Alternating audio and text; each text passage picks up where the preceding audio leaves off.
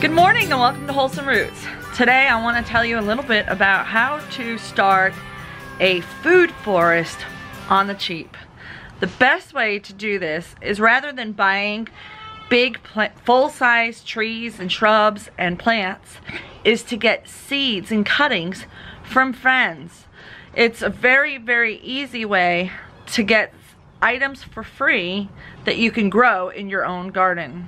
I have a bunch of pawpaw seeds that I'm going to be starting today. Pawpaw seeds need to be used fresh and stored in the refrigerator through the winter after you have harvested them. So when you harvest them out of the fruit, you remove all of the fruit off of the seed, put them into a Ziploc baggie with some peat moss that's been dampened so that they stay moist in your fridge, so that they get cold stratification and are ready to be planted in the spring.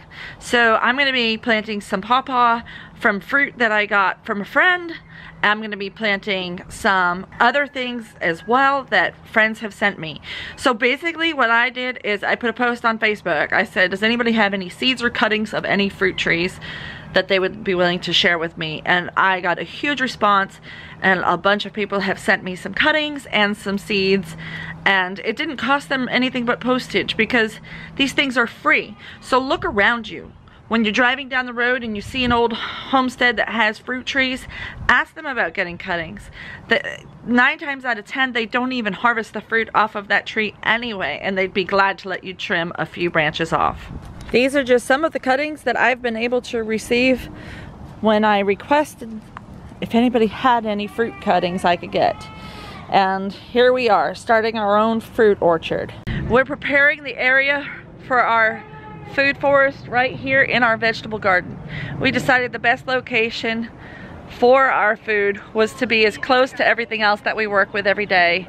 One of the main principles of permaculture is using what you have and keeping things simple and easy, and keeping your zones in the correct order. So having our orchard way back on the other side of our property, way on the other side where nobody ever goes, was not the best idea when we originally planted it. So we'll be moving whatever fruit trees have survived the deer damage up into this location with all of our understory fruit trees planted underneath them. So we're doing layers. We're gonna have some tall trees, some shrubs and bushes, some vines, and some ground cover, so that we have a perfect permaculture community growing in our garden. Now these won't just be fruit trees and bushes. We're also going to have comfrey and artichoke and all kinds of interesting things growing in that community to help keep it healthy and strong and thriving. It's important to keep in mind that every type of fruit has a different set of circumstances that it likes to grow by, whether it's from a cutting or seed. So make sure you research each one of those fruits that you're planning on starting from seed or cuttings to make sure that you're taking care of them properly. For instance, the pawpaw has to be kept wet and cold for a cold stratification. There are some seeds that are going to need to be soaked beforehand. There are some seeds that are going to need to be nicked and have their seed coat disturbed before you plant them. Some cuttings are easy to take and will do very well for you. Others have to be grafted onto a rootstock. So do a little bit of research about the plants that you're looking at starting before you begin, to make sure that you get even more success in your garden. I also got some free pawpaw seeds from Kentucky State University. Anybody can get free seeds from the university as they have them available. So I will leave a link down below for more information on that, so you can get your free pawpaw seeds to start your own pawpaw grove. All right, so I have almost completely filled my tray. This is a deep root. Always want to do deep root pots, especially for pawpaw because they have a tap root. I have then poked holes with my fingers to make it deeper. Pawpaw seeds like to be planted at least 3 inches deep. So I've soaked them in some water just to get them started this morning, and I'm just gonna go ahead and put a seed in each one of these cells in hopes that they're all gonna grow.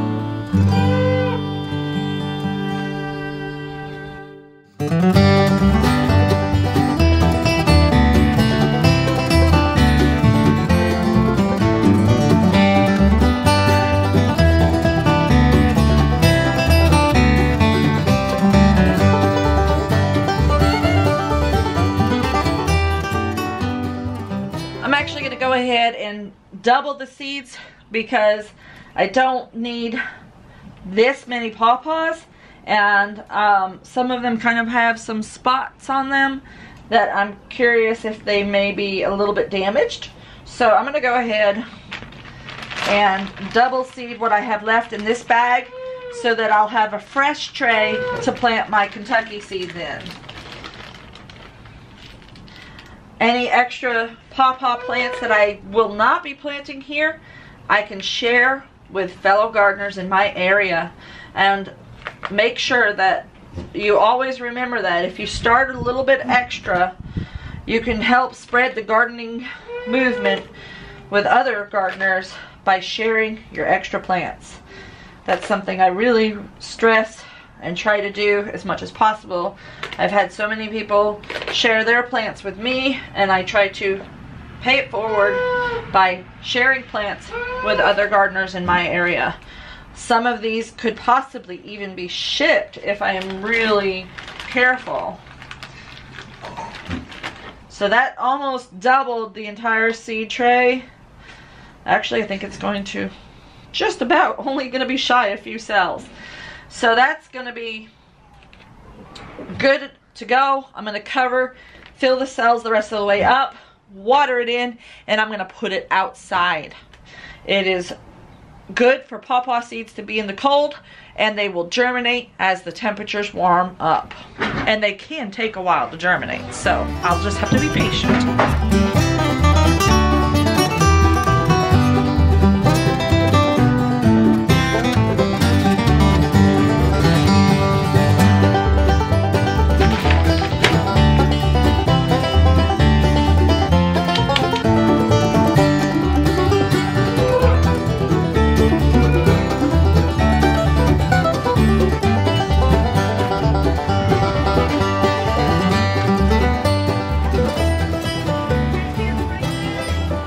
Gotta get some rainwater we've collected to water them in, and we're good to go. I'm just gonna leave them and let the Mother Nature take care of them from here.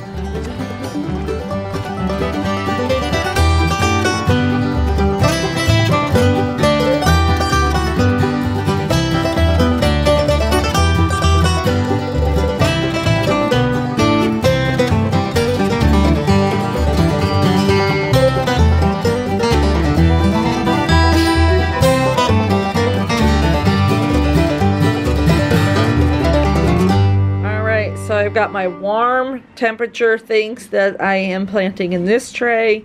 So I've got some goji berry from a friend, some moringa from a seed swap, and some hardy orange that I got from Baker Creek. And I just opened it up and look, they're already sprouting. So I'm gonna have to be very careful with those so I don't break off any of those little tiny babies.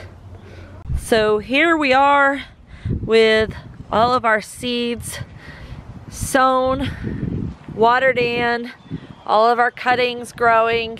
This is how you start a food forest. I have a big, huge thank you to the friends that have sent us seeds and cuttings and allowed us to get this started. And I will be sharing seeds and cuttings in the future with more and more people. I hope that this has inspired you to start your own food forest using free things that you can get from friends, neighbors, I mean really anywhere. You could even post on Facebook in some of the marketplaces, and there's lots of people who are willing to give away these things for free. So don't stop looking and don't stop growing. Keep up the good work, and we'll see you next time on Wholesome Roots.